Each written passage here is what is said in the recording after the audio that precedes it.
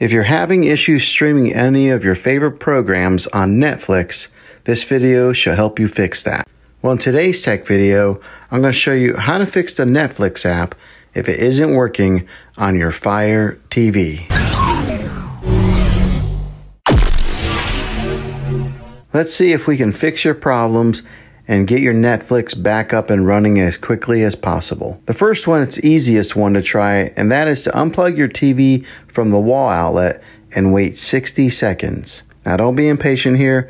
Wait the whole 60 seconds, then plug it back in. This is very different from turning off your TV with your remote control. This is called a hard reset of your TV, so make sure you do this method. If that doesn't work, then find your router that is giving you Wi-Fi and unplug the power to that for 60 seconds. Then plug it back in. If that fixes it, great. If not, let's move on to the next method. Try deleting the Netflix app on your TV.